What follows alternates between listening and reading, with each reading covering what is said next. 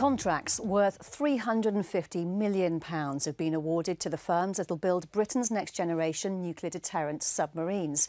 The design contracts have been awarded, even though no final decision has been taken on whether to build the boats.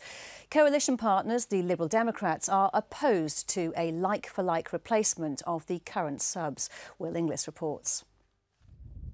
Britain's Trident missiles and warheads are good for decades to come. But whatever replaces the Vanguard Class submarines needs to be ready by 2028. Today's announcement doesn't represent any kind of a policy shift. In fact, large amounts of money are already being spent on, for instance, upgrading the atomic weapons establishments, on designing with the Americans the common missile compartment. That's the part of these submarines that actually fires the Trident missiles. Now, the Strategic Defence and Security Review committed the MOD to continuing this work, which all started, in principle at least, under the last government. The Liberal Democrats, though, are fundamentally opposed to what they term a like-for-like replacement for Trident, and Lib Dem Armed Forces Minister Nick Harvey is working with officials inside the Ministry of Defence on trying to find a cheaper alternative. It's appropriate before we embark upon a like-for-like replacement to consider whether or not there are other viable alternatives.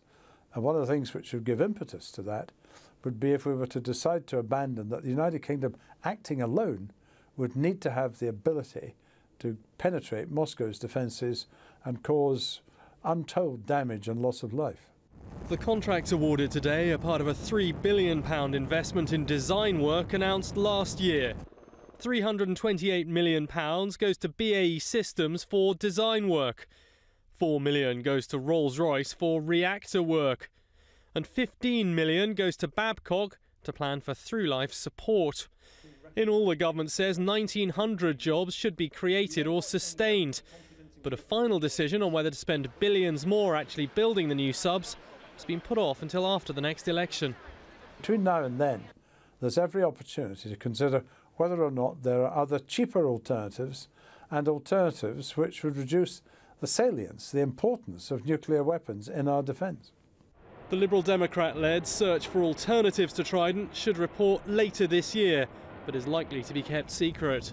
Will Inglis, Forces News, Westminster.